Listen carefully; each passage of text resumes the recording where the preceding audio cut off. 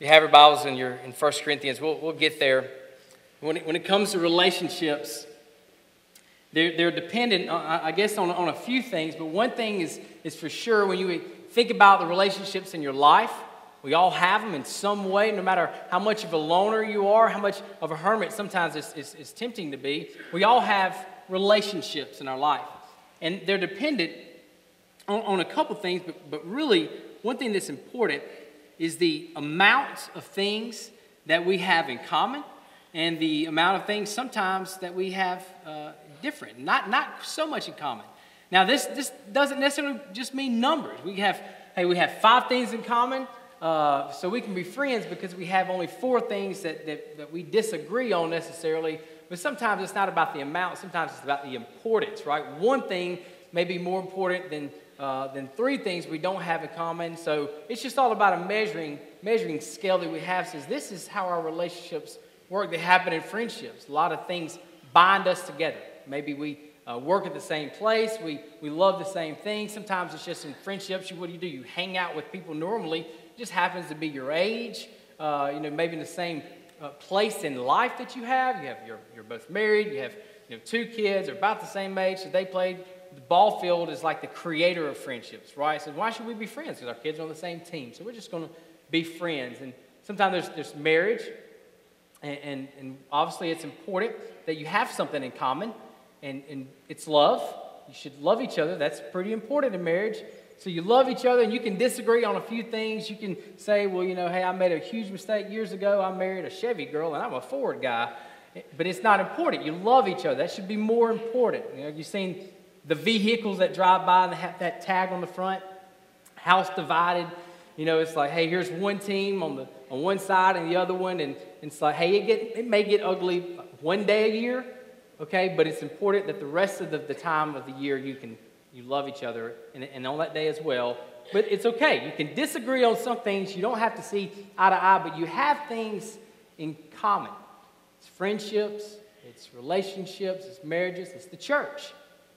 It's the church. We disagree on some things, but we agree on other things. And what's important is not necessarily the number, but this is really where it comes into play. It's like, hey, you have to have something that's pretty important that we have in common. We have to agree on one thing for sure, and that's Jesus. We say it don't matter how many things, what tears us apart, or not even really topics. Sometimes it's just natural things. We come together from different races, different economic statuses, and we come from different parts of life. We have families that come from divorced families, come from seeming like perfect families. All these things, we come together, but why can we come together? Why can we have this common bond? It's Jesus. It's what he's done. This morning, we celebrate communion. We celebrate the Lord's Supper. And we think about this word, communion. It's this idea, it's this act of celebrating or exhibiting intimate feelings and thoughts and possessions. This is what communion means. This common bond that you have with somebody. And when it comes to this communion, specifically, this Holy Communion that we have, it's an expression of sharing what we have in common with each other because of what Christ has done for us on the cross. This is why it's called communion. We have something in common, and we wouldn't have that in common with God if it wasn't for Jesus. We wouldn't have that in common with God if it wasn't for grace and mercy that was poured out on the cross. So this morning, we celebrate. This morning, we take an ordinance. It's important. It's not the end-all, be-all of our faith, but it's important. We have 2 ordinances. Most of you know them. It's baptism. It's something we do one time. You come to faith in Christ, and you are baptized. And I'll plug right now, soapbox. It is so important that you follow in obedience. That's all it is, obedience. That you trust in Christ, you follow in baptism. Simply His Word says it. And then we have something that we don't just do once, we do multiple times.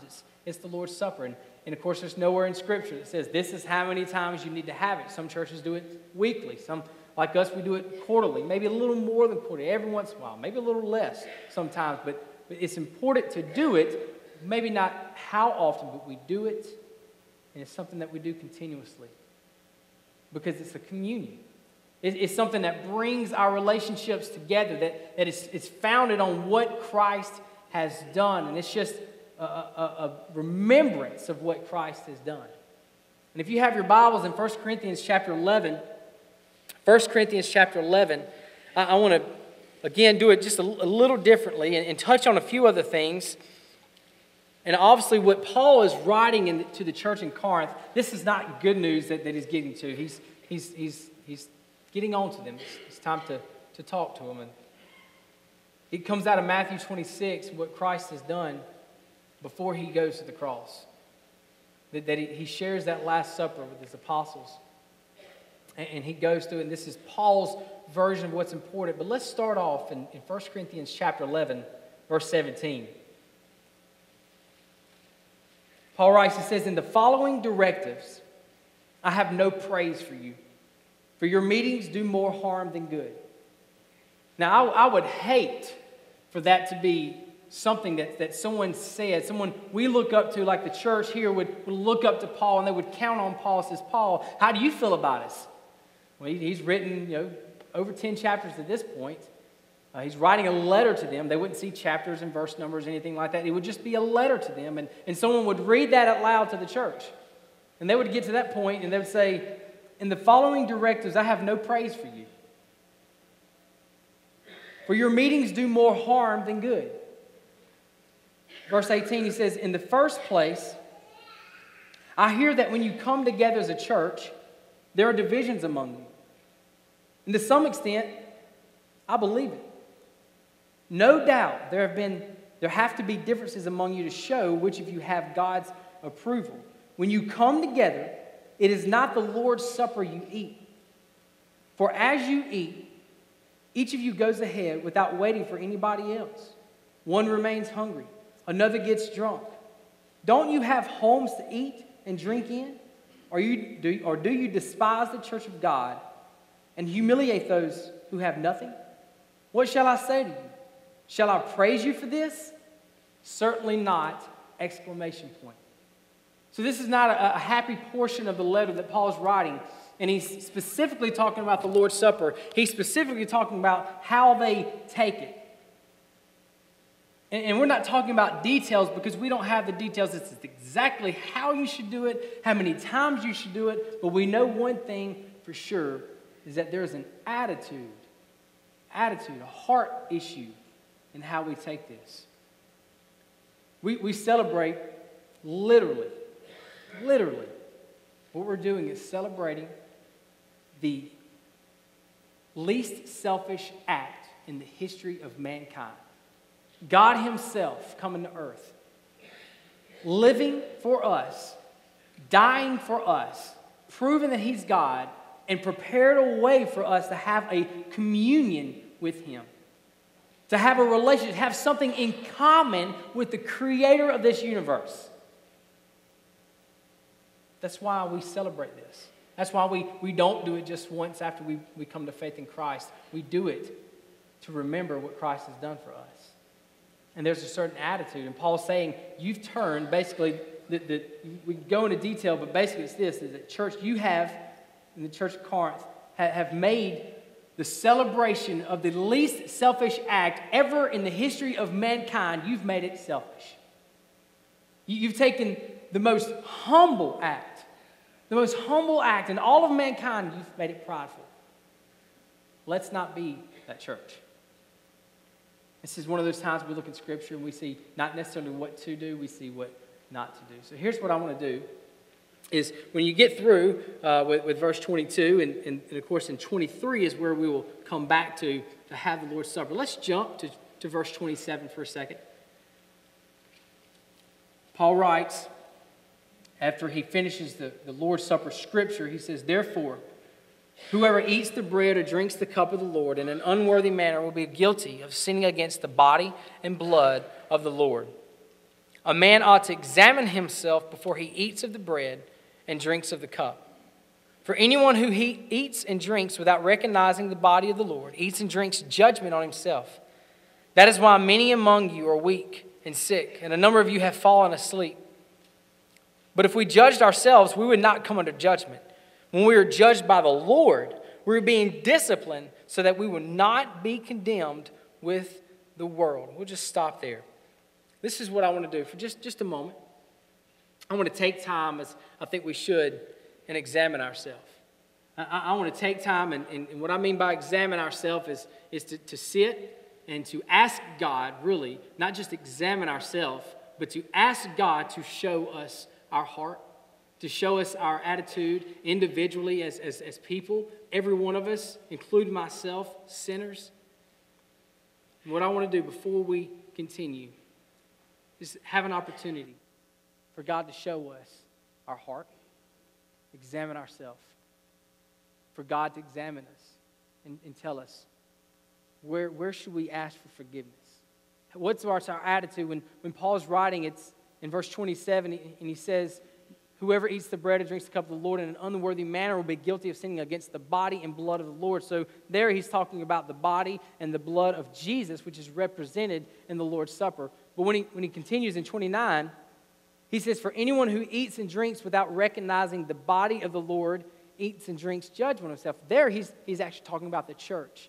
And he's been talking about the church before this. And then in 12, he specifically talks about gifts and talents of the church and how we are the body of Christ. So what we should do is when we examine ourselves, ask God, how is my attitude with the body? What's my heart with other members? What's the attitude with other members in the church? Am I guilty of something?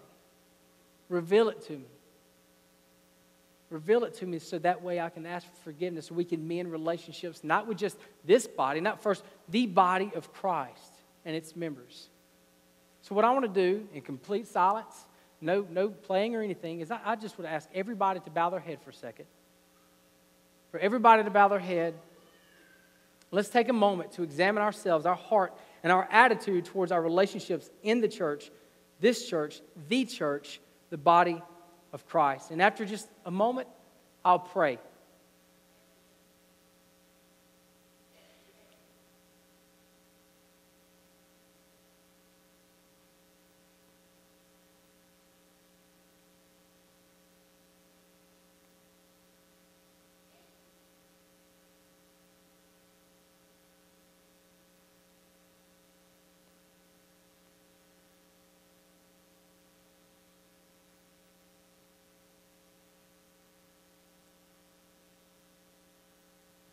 Father, I pray that as we prepare to take Lord's Supper and celebrate what you've done, God, we ask for forgiveness.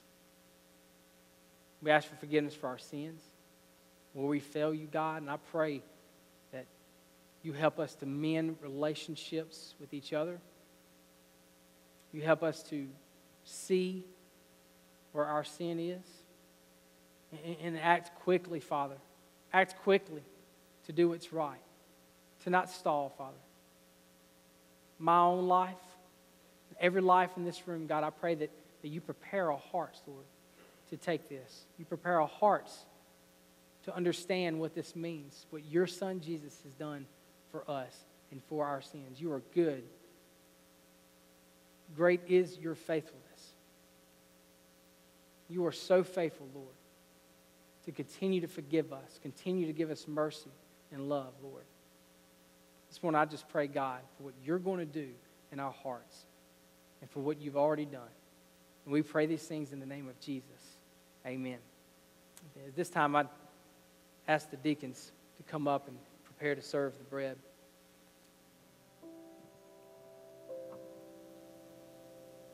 This bread represents the body of Jesus, the body of Christ that's broken on our behalf. We have communion and we have a relationship with God because we have with not just a king, but the king. A relationship with the King of Kings because of what Christ has done for us. And as we celebrated last week, celebrate even more than normal what he did on the cross for our sins. And this sacrifice had to be paid.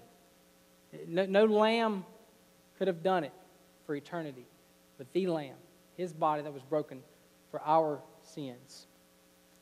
In verse 23, Paul writes, "For I received from the Lord what what I also passed on to you.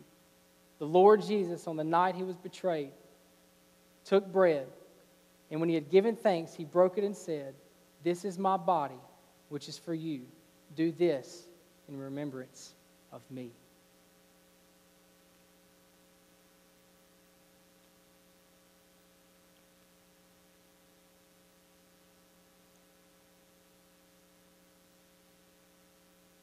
God, we thank you again for what you've done, for preparing a way for us.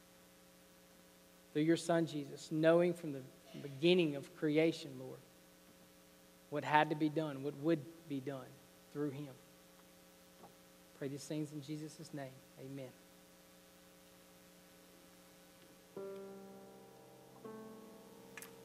This juice represents the blood of Christ, and you see the word covenant in Matthew when Jesus is saying this is his new covenant. This is the New Testament, that he would be our God and that we will be his children. And this is made possible because of the blood of Jesus. It's made possible because of the cross.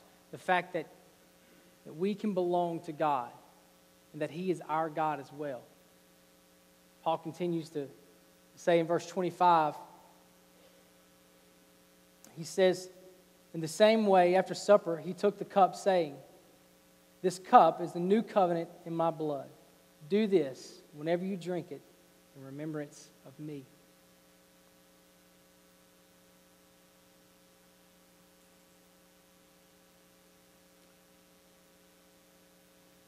Father, we thank you for your blood. We thank you for the blood of your Son, Jesus. We thank you for this time, God, as we just continue in service, Father. I pray that we just remember, as always, what you've done for us. In the name of Jesus, amen.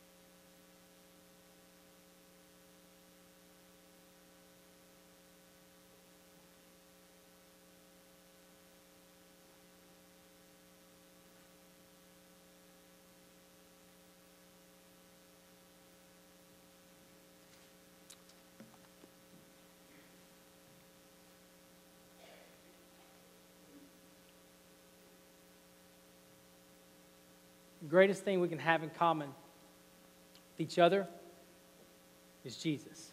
And we have that because of what Christ has done. Now, as we just conclude, as we begin the invitation, if you don't know Christ, if you've never trusted in him, then I just wanted to tell you what he did. What he did on the cross, what he did when he rose from the grave, is that what he joined the hands of heaven and earth. And before Christ, they knew God, and Hebrews says clearly they had faith. They believed in the Messiah that was to come. He's coming, and we have faith, and they put their faith in God, and that was the right thing to do. And then Jesus came, the Messiah came, and many didn't believe. And what Jesus has done for us is that he joined the hands of the world with the hands of heaven, and he placed them together because of what he did on the cross, and that's what we celebrate. If you've never trusted in Christ, what that means is just realizing I'm a sinner, and that you need Jesus, and it's only by what he did on the cross can we have it. What he did on the cross is the only reason why we can have that communion, that relationship that's built on the greatest thing that we can have in common, Jesus Christ, and trust in him. Let's pray together. Father, we thank you for this morning. God, we thank you for worship. As we just continued in worship, Lord, through what you've done, Father. And as we close, God, we have an invitation, Lord. We only pray that we're obedient to you. That's it. And for many, maybe that means that they realize they have never placed their trust in Christ. They've never said it. They've never had a moment where they said they needed Jesus for salvation. Maybe they've been trying to work for it. Maybe they just thought they were raised in a Christian home, so they just somehow inherited their salvation from their parents. Well, your word's clear. We can't do that. Salvation has to be ours.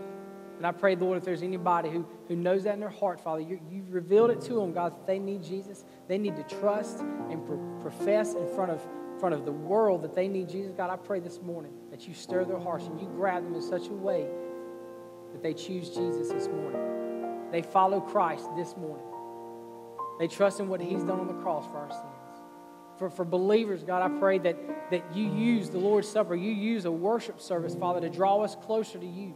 We really are never called to come into this place and leave the same way. We're always called to draw closer to you. And I pray that we did this morning. God, I pray that we continue to examine our life and our relationships, every relationship in our life. And they all have holes. They all have gaps. They all have mistakes. We're human.